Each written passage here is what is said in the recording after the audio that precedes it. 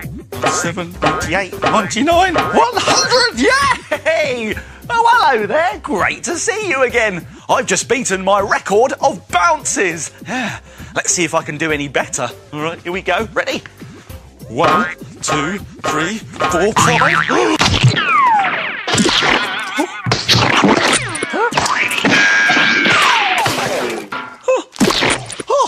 Oh dear. Dear.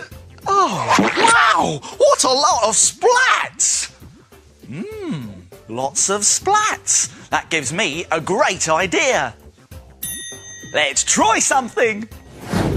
Try making a brilliant bouncing ball painting and create your own splat art. Let's make it. We'll need some things from the doodle drawers.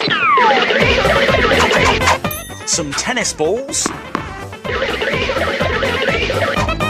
Some water and a bowl.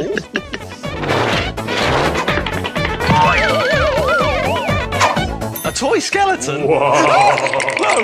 No, we don't need one of those.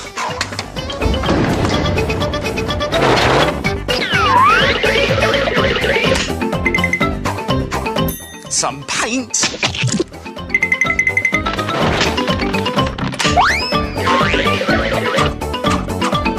And some paper. Oh, now it's best to do this outside as it can get a bit messy, and it's a good idea to put on some old clothes or an apron.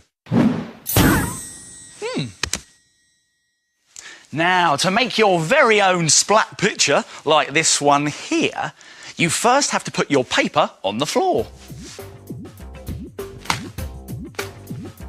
Now we're ready to make a painty mixture.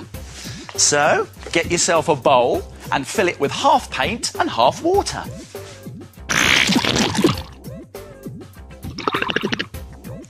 And now give it a mix so it's nice and runny. There. And now we're ready for the really fun and really messy bit. Now, let's get a tennis ball. There we go. And put it into the bowl. Now, let the ball soak up all the painty mixture. Roll it around. There we go. And when it's full, pick it up and we're ready to go. Here we go.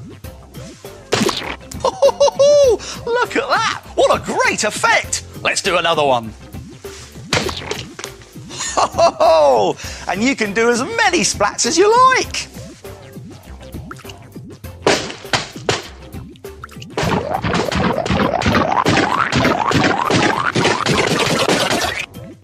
Fantastic! Let's do a big one! Ooh!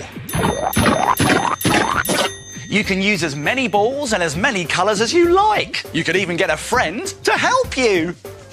Ooh! Fancy some splat art, Mr. Maker? Don't mind if I do, Mr. Maker.